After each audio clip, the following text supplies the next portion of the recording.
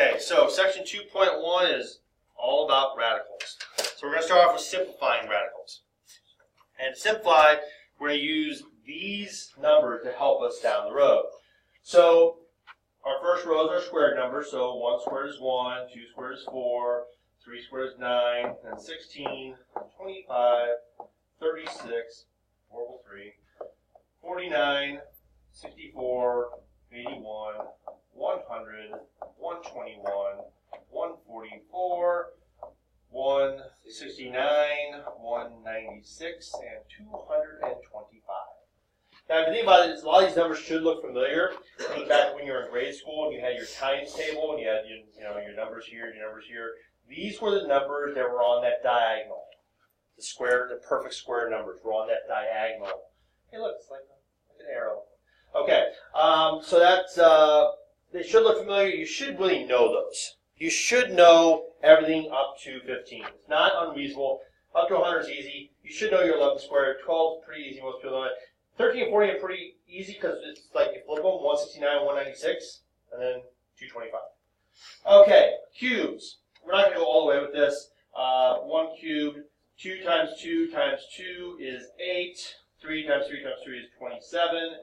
Then we have 64. Then we have 125. And I want to go further than that. Yeah, let's go up to 216.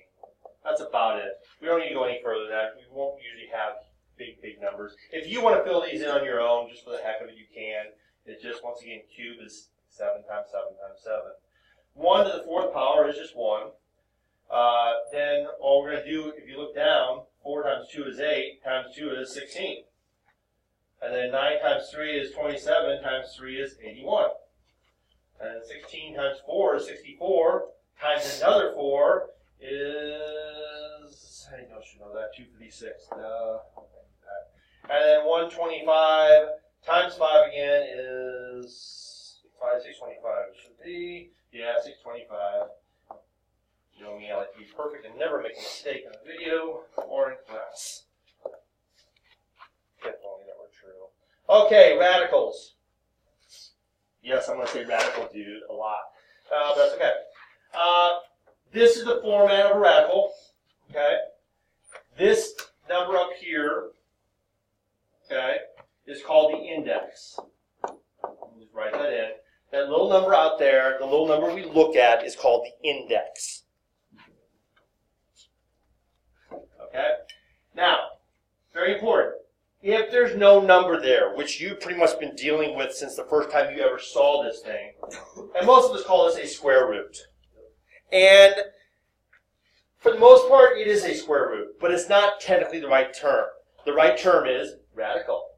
Okay? Because when there's no number here, we just assume that we're talking about 2. And therefore, it becomes a square root. But that symbol is not the square root symbol. Okay? It is a radical. The 2, we just don't bother writing because it's so common. We use it so often that we don't put a 2 there because we understand. It's kind of like with variables.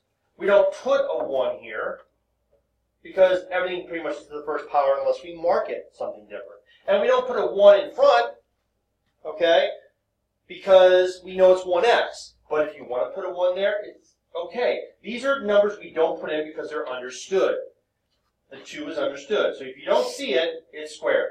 Otherwise, you might have something like this little 3 here as the nth root of b. So this is called the cubed root of 27. Or you might call it the 3rd root. And the 4th root and the 5th root. And usually that's kind of common because after cubed, we don't say the quartic or quintec, we just say 4th, 5th, 6th, 7th.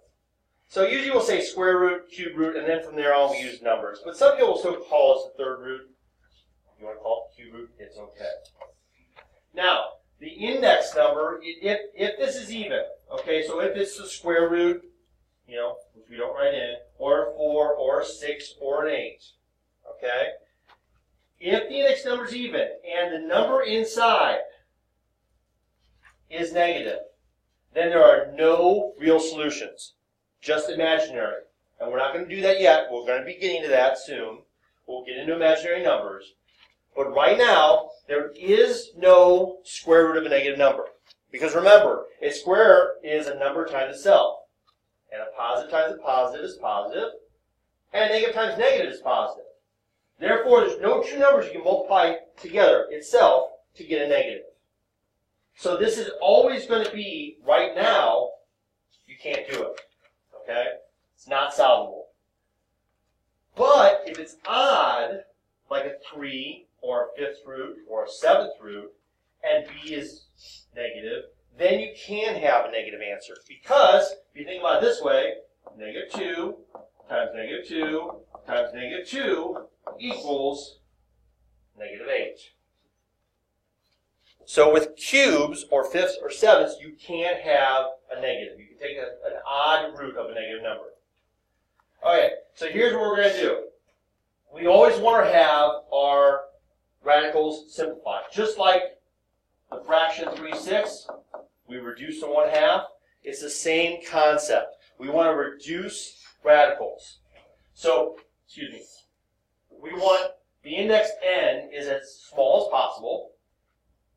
The radicand, that's the thing inside, contains no factors other than 1. The radicand contains no fractions. Okay, I should have put that up there, so let's go back up here and put it. B is called the radicand. It's got a fun name. Radicand. Like ratatouille. Okay, and then no radicals appear in the denominator. So we don't want to have that. So here we go. Square root of 100. You should know that off the top of your head. If you don't, you look at your chart. But the square root of 100 is 10. And notice this plus minus sign. If there's a plus minus out there, that means we put a plus minus in front of our answer. So the square root of 100 is plus or minus 10. Now, number 2. There is a negative, but the negative is not inside. It is. This means the opposite of the square root of 49. So we work backwards. We take the square root of 49 first, which is 7, and then we take the opposite of it.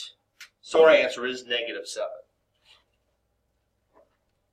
So you do the easy part, and then you just make it opposite. Okay, the 4th root of 80. Well, let's see. 4th root. We go back to our notes, and we look at 4 right here. And 80, oh, really close, 81. But that means 80 is not on there, so it does not have a perfect square root, or 4th root.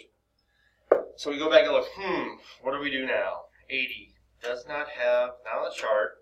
We know, if we think about it, common sense, it's not going to be more than 3. It's going to be somewhere between 2 and 3, if we did it as a decimal. If you did that on your calculator right now, and you took the 4th root of 81, if you know how to do that on here, but if you did that, and you did the 4th root of 80, sorry, math, root 80, you get the decimal 2.99. Okay? But we're not doing them as decimals. We're not just typing as a calculator and doing decimals. But you can see why it's 2.99. It's really close to the answer 3. So what we do is we look for a number on our chart that goes into 80. So no motion sickness here. And all we do is start there and go backwards. Well, what do we see? Does 16 go into 80? So we take our handy-dandy calculator and we do 80 divided by 16. And we find out, yepers, it goes in 5 times. So what we're going to do is we're going to rewrite this into 2 radicals.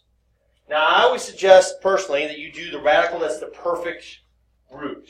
So I'm going to do the 4th root of 16 times the 4th root of 5. I'm just breaking it on down. Because 5 times 16 is 80, and the 4th root of 16 times the 4th root of 5 is also 80. Now, we look at our handy-dandy chart, and we say the 4th root of 16 is 2. So this ends up being just a 2. And then we're just left with this 4th root of 5. Don't forget to write that little 4. It's a very common mistake to write 2 radical 5 because you're used to writing radicals most of your life, and you forget that little 4. Don't forget it. Okay, this is blurry, but it is a 5, which makes the negative inside okay. Okay? Now, if you notice, we don't have the 5th power on here. So if you wanted to, you could think about it and go, okay, well, this is going to be still 1. And if we took 16 times 4 again, it'd be 64. And 81 times 3 again is 243. So obviously, this is 64, and this is 243, 5th root. Well, obviously, there we go. It ends up being a perfect root. Okay? So the 5th root of 243 is 3.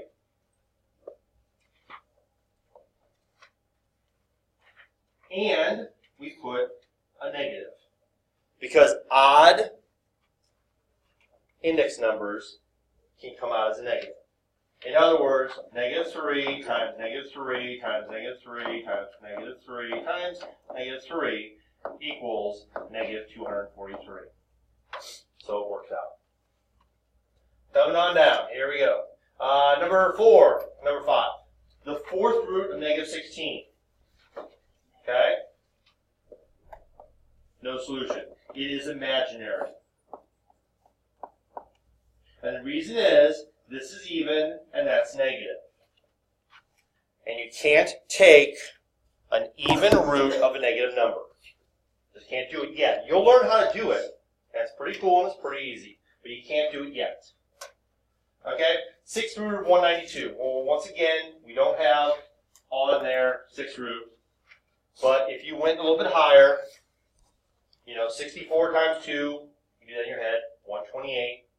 243 times 3 is 729.